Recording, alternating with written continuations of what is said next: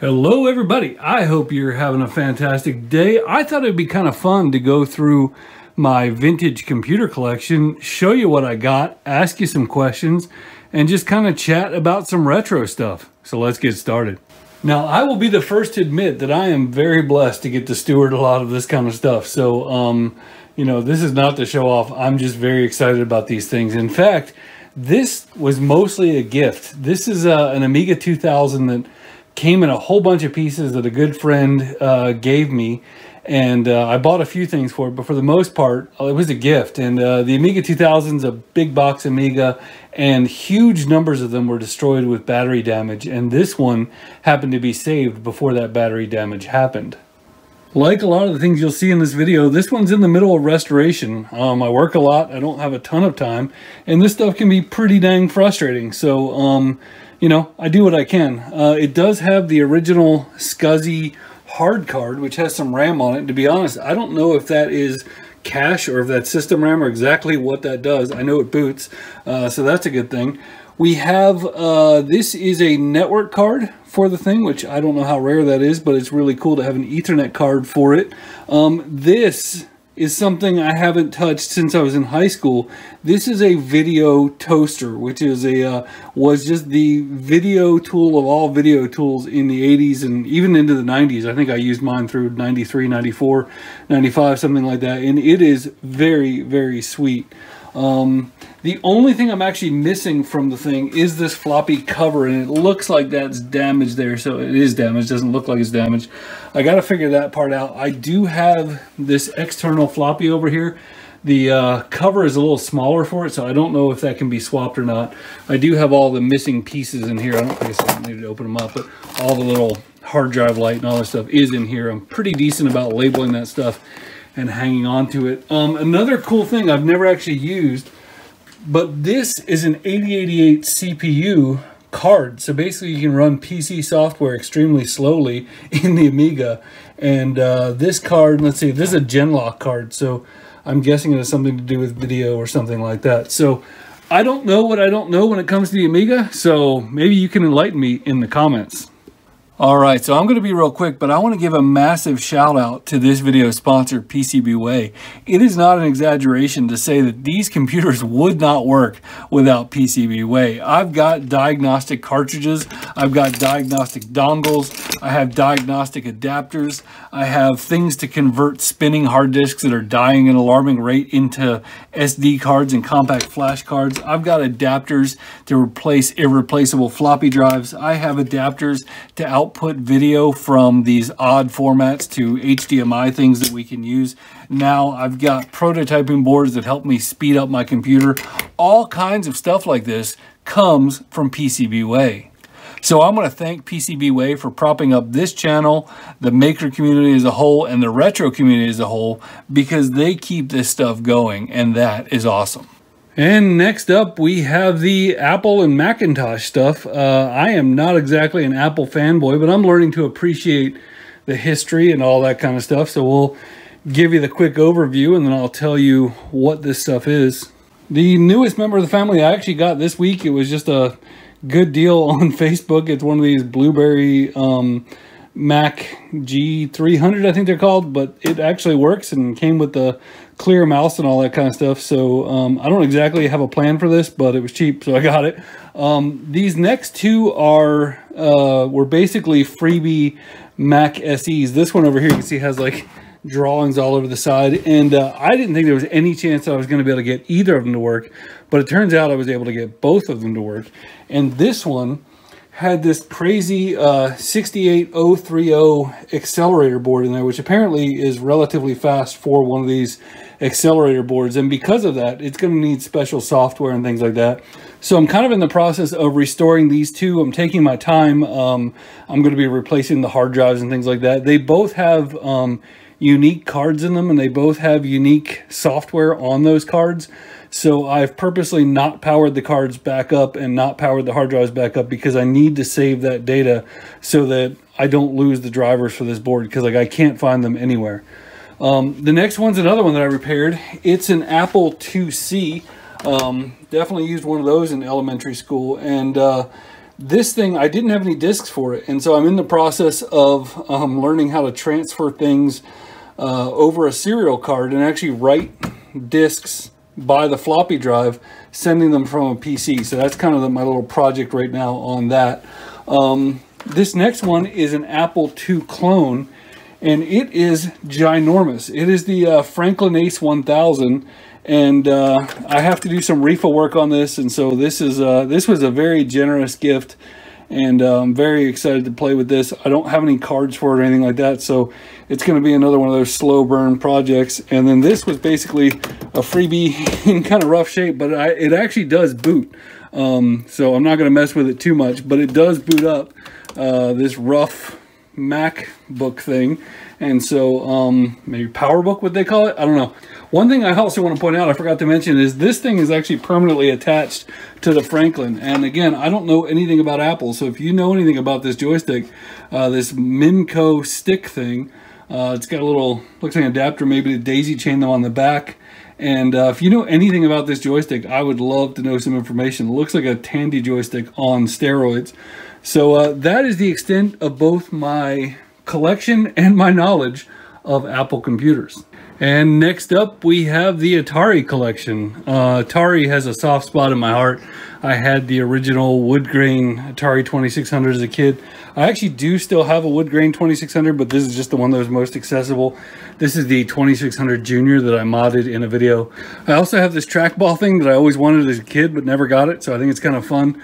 The 5200 was one that my friend had, but I never had. I actually have the 2-controller and the 4-controller version of it. You know, now it's not that awesome to play. You can do all that stuff on emulation, all that, but it's still kind of fun to have one in the collection. Moving down over here to the 8-bit line, this one you've seen in probably a couple of videos. This is the Atari XEGS, the XE game system, and this is an 8-bit Atari, which is compatible with all the 400s and 800s, but just basically one of the latest models. I don't have the light gun that came with it or the original white controllers, and it obviously needs some cleaning up, but it does work. And then over here, speaking of needing some cleaning up, this is the Atari 1040 ST, and normally you would think, like, why would I put such an ugly monitor over there? But the reason for that is that this thing actually has that DIN connector round monitor port, and so that is the monitor you need to make this thing run. And so she may not be pretty, but she is rare. And so yeah, all this stuff kind of deserves some cleaning up. I've honestly not spent very much time on the 16-bit one, so I want to play with that over time. I think this deserves a good cleanup and stuff like that. So I don't know, maybe you guys have some mods you think I should do to it, or some tips for me, so definitely open to that. As I was packing up, I remembered that I do have the Atari 3.5 and 5.25 inch drive. I know people hate this drive with a passion. This one looks like it's practically brand new. This obviously not so much, but I do have those things. Haven't used them yet, but it's on my list. Speaking of floppy drives people hate, I've got a couple of the Commodore 1541s that were slow and expensive and problematic and failure prone, but so many people grew up using these drives and all that comma 8, comma 1 stuff that I never did as a kid. So anyway, I've got 2 of those, and I have a relatively ugly Commodore 64 that the price was right on, so I picked it up. I mean, obviously I would love to have a nicer, cleaner one or whatever, but this does work, and it works great, so no complaints there. Then I've got the relatively rare, relatively expensive Commodore 128D with the keyboard that has this 25-pin connector on it. You know, that's pretty hard to replace. So the Commodore 128D can act like a Commodore 64. It can act like a Commodore 128. I think it can even run CPM.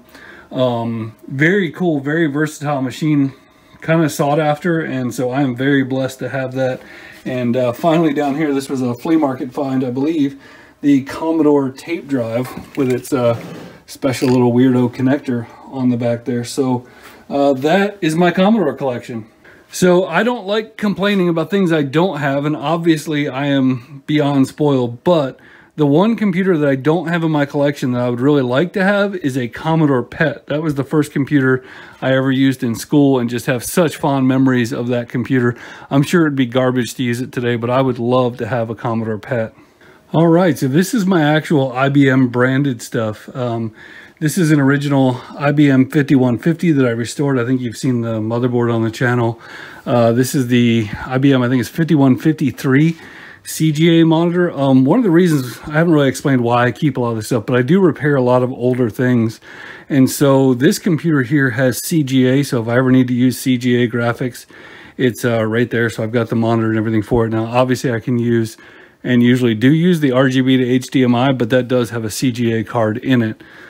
Moving over here, this is one that I built, and I guess I'll talk about it right now. I've actually started recording a series where I go back and build my dream computer for every year, basically. So as you can tell, I have a whole lot of computers. So this is actually my dream computer for a particular year. If you guys are interested in seeing that stuff, I filmed it. I don't know that I'll actually release it, but if that's something that seems interesting to you, let me know. You know, I don't have a ton of money, but it's like now that I'm an adult and I have the ability to do this kind of stuff, I think it's kind of fun to go back and build my dream computer from 1985 or whatever it is.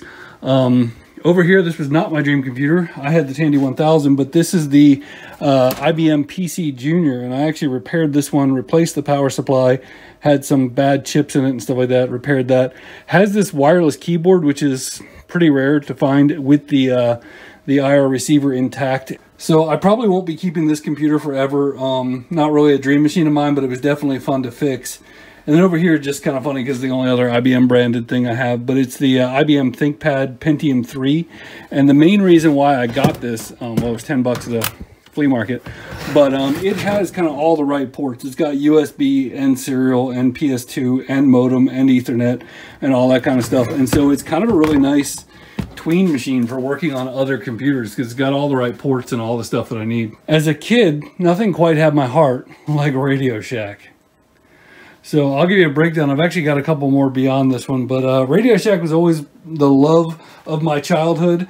And this is a computer I don't totally love, but it's a 286 Tandy 1000 RX. And one of the cool things about that is when you do have solid state storage in there, it is absolutely silent, which is pretty sweet. This is the Tandy 1100 FD, and it actually works really well. And now that I've replaced the belt, the floppy drive works great. And then below it, we've got the Tandy 102, which is one of those computers you actually see people sell for a lot of money, or try to sell for a lot of money on Facebook and eBay and stuff like that. They're not worth very much. They're not super useful, but they are classic. Next over here, I've got two Coco 3s, Color Computer 3s, and I've said this before, but I had the Tandy 1000 EX, which is this one with the 5 1/4 inch floppy drive. And as I was going to Radio Shack, they were closing out these, and so it was so common for me to find amazing deals on parts and games and stuff like that for the Coco, and I never had one, and so that always kind of bothered me. I feel like this is my one that fully works. It's got RAM upgrades and things like that. It's got the kind of ugly keyboard. This one, it works. Somebody drove a screw through there, which was super common on these things. I'll do a repair on that. And the keyboards also go bad on these things all the time. So I think what I'm going to do, this one has the prettiest keyboard. There's some debate about what keyboard layout people like better. A lot of people like having all the arrow keys right over here for games. So I haven't decided, but I'm going to fix, I have 3 Coco keyboards and 2 computers. So I'm going to fix a nice keyboard and put it in here because it's probably the one that I'm going to keep. And then, you know, this one will probably go down the road. Again, this is my Tandy 1000 EX. I did a video on this where I did a RAM upgrade. It has a card in here with 512K of RAM and a floppy drive, or not floppy, a hard drive emulator and a serial port and stuff like that. Then this was another one I built for my unreleased series about my dream computers. I did do a video on it, I think, but this was a parts and pieces 1000 HX. And the idea, and that's one thing I want to say, the idea of the series was never to build the highest end model of anything. It was always like, I would have thought this was super cool as a 10-year-old in 1987 or whatever it was. So anyway, that's my 1000 HX. So I was over there editing and I realized that I never actually said anything about this computer. This, I believe, is actually the fastest Tandy computer ever made. I went through every Radio Shack catalog and stuff like that and tried to find one that was faster, but this has a Intel overdrive in it. I don't want to give too many details about it, but it came without a power switch on it, and I wound up making my own. It was the first thing I ever designed myself to 3D print, but this is a Tandy MMPC, and there were some faster computers sold at Radio Shack, but none of them with the actual Tandy name on them. And so this could be pretty interesting. Let me know if you want to see more about this one. Last in the Radio Shack category, I won't talk a lot about these because I have a video about them, but these are two TRS-80 Model 4s that were heading for the recycling bin, and saved them from there. So this is a 4D and this is a 4 gate array over here. Both of them have been upgraded with Gotex and Freds, the hard drive emulators. This one actually has a couple of bad keys on it, so I'm gonna replace that keyboard. I actually got 4 of these things out of the trash. None of them worked. I fixed 2, but I'm probably gonna go ahead and scavenge a keyboard from another one to fix this one, and I'll be getting rid of my parts. But the other monitors work and stuff like that. I just need to do some motherboard repairs. So if I can fix all 4, I'll fix all 4, but if not, I'll pass the other 2 down the road for parts machines. And I'm probably only keeping 1 of these total. I don't really need 2 Model 4s. So I actually grouped these 4 together because they came from the same person, along with an insane amount of other retro stuff that I have not had a chance to feature on the channel yet. I'll start from the right. There were 3 of these new old stock vertical high resolution monitors called the Genius, and they came with their own controller cards and stuff like that. They are very, very cool, and I've got video of me unboxing. As I got this stuff donated, my work picked up a ton, and you guys stopped watching my retro stuff, so I was a little debating if I was going to keep making retro videos, and I still don't know for sure, but these things are very cool. Paper white, like high resolution vertical monitors. This also should have been in there with the Commodore stuff, but this is just an absolute treasure. This is a beautiful condition 1702 monitor that still has the little door. Those things break off all the time, and I use that monitor all the time for doing stuff. This is just a case, but it's very cool. It's a I think it's got a mono like 9-inch screen inside of it, and I want to build a project out of this. I've really been looking for the keyboard that goes in here. It's basically a luggable, so it's kind of a portable computer case, and I would love to find the keyboard, but if I can't, I might wind up making something for it. It's got handles and all kinds of stuff like that. And then last but definitely not least, there was not 1 but 2 of these very, very cool CPM machines. These are called Zorbas, and they are pretty rare machines. I feel like there were like 6,000 of them made or something like that, and this one's in immaculate condition. Like I said, there's actually 2 of them, and you know, I'm still learning a lot about CPM and all that, but I've had this thing apart, and it is an amazingly well-built machine, and so I'm still learning about writing discs for it and doing all that kind of stuff, but it is so, so cool. And beyond this stuff, this same gentleman also basically loaded up my van with all kinds of fun software, CPM stuff, and this amazing collection of ISA and PCI cards and stuff like that that I root through several times a week to get parts out of. Like, so many things in the shop run because of this awesome donation, and I just really appreciate that. All right, I got a couple things out to just show you a few other things I've been working on. I picked up this ITT Visual mouse, brand new in the box. I did an unboxing on this, but I haven't edited it. It's been like a year, so I don't know if I will. I'm getting rid of these 2 machines here. These are 2 486 machines, I think. Maybe Pentiums, I don't remember, but they were just some cheap machines I got. I've got 4 of these TRS-80 Model 2 8-inch floppy drives that I'm kind of tinkering around with, but I'm going to be getting rid of a couple of those as well. I think before I make the video, you guys might as well tell me if you have a contender for something worse, but I think this might be the worst home computer in American history as far as usability and stuff like that. The Timex Sinclair, these things were cheap. They were like 99 bucks and they went on sale for like $50. And the rumor has it that there was a time that Commodore had a $75 discount for a computer if you traded in your old one. And so a lot of people bought these for the sole purpose of trading them in, which is why there's so many available in the box, because people got them and then figured out they were basically difficult to use. Now, Brits grew up on these things, so I want to be careful making fun of them too much, but yeah, in America these things were terrible. I've got some 8-inch discs back here. This is kind of funny. These are 8-inch cleaning discs, which is kind of wild. And then we've got just a brand new box of Polaroid 8-inch discs. I've got a couple of these TI-99s that I fixed. They're all broken. You know, the keyboards just go bad and things like that. The RAM chips go bad, stuff, so they were all broken. Then I actually got this out just because this computer has actually been kind of a year process where I work on it for a couple hours every couple of months, and I finally just got this one to boot up and work fine. I need to replace this key, and I'll probably never fix the tape drive that's on the front of it, but I do have a Coleco Atom, which is pretty fun. Found it in a barn, actually with the TRS-80 while I was at it with these drives.